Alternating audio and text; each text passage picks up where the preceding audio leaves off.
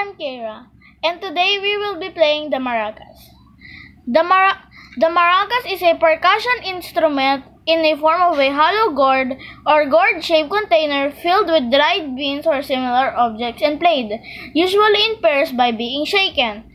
A maraca, sometimes called a rumba shaker or chak-chak, is a rattle which appears in many genres of Caribbean and Latin music. It is shaken by a handle and usually played as a part of a pair.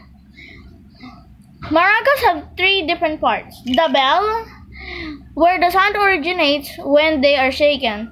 The filler in the bell and the handle of these components can be made of several substances. The gourd and calabash are the most common original materials for the bell. Okay, so today we will be playing the song Leron Leron Sinta. Okay. Leron Leron Sinta, bungo ng papaya, dala-dala'y busyo, sisidlan ng bunga. Pagdating sa duloy, nabali ang sanga, tapos sa palaran, humanap ng iba. Thank you for watching.